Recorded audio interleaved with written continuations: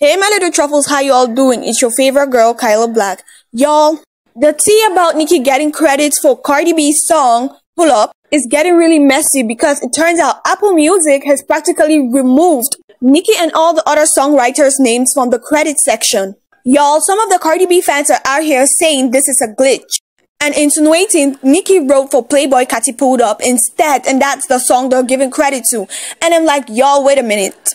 Apple Music can make such mistakes because they know Nicki don't mess with Cardi B, and stick around because I'm going to be giving more facts on why Nicki wrote this song.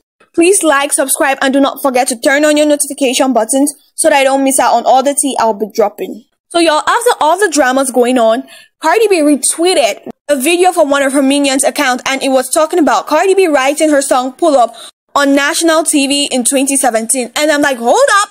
If Apple Music made a mistake about this, Cardi B would have gone on live and dissed and trashed Apple Music and probably sue Apple Music for defamation of character, because that's the only thing Cardi B is good at doing. Y'all, isn't this strange?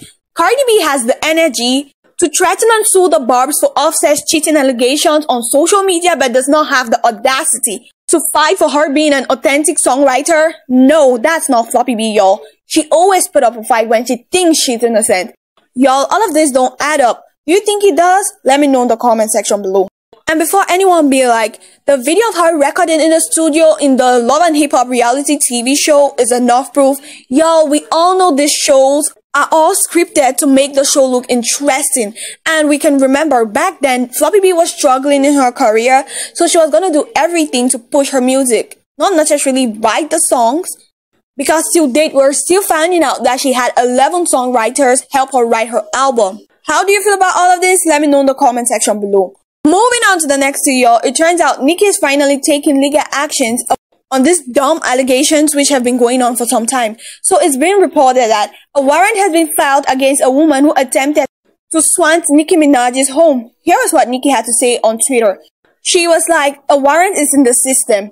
Great detective work, so grateful. The DA filed 1 count for the swatting call and 1 for the false report for the DCFS. To God be the glory."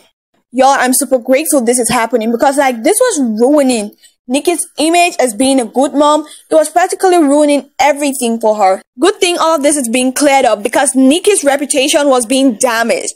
Like, the audacity of this woman to think Nicki's gonna treat Papa Bear with disrespect. Like, Nicki loves her son to the moon and back. And FYI, no mom.